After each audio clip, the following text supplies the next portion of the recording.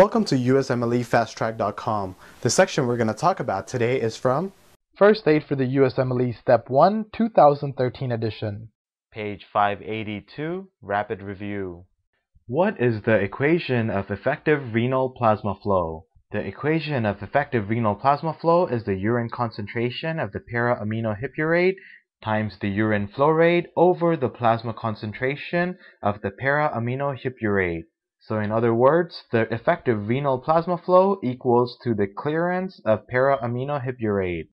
What is the equation of the renal blood flow? The equation of renal blood flow is the renal plasma flow over 1 minus the hematocrit. What is the equation of filtration fraction? The equation of filtration fraction is GFR over the renal plasma flow. What is the Henderson Hasselbalch equation for extracellular pH?